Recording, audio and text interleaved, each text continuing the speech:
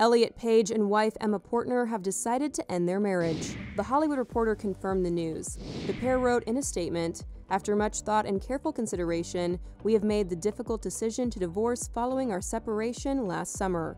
We have the utmost respect for each other and remain close friends." The Oscar-nominated Juno star married Portner, a dancer and choreographer, in early 2018. In December 2020, Page came out as transgender and non-binary, expressing at the time, "I can't even begin to express how remarkable it feels to finally love who I am enough to pursue my authentic self." Over the years, Page has shared various photographs on Instagram from his marriage to Portner. Page is currently continuing his role in Netflix's action comedy, The Umbrella Academy.